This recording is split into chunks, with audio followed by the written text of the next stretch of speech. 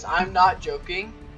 Epic is literally encourage teaming. So if you go into the game mode section and then you hover over solos, it plays a little video and just watch this video.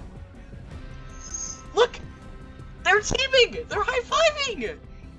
They're killing other people, and they're teaming too. And then that's a whole trio, and a full squad just dancing all together in a solos video.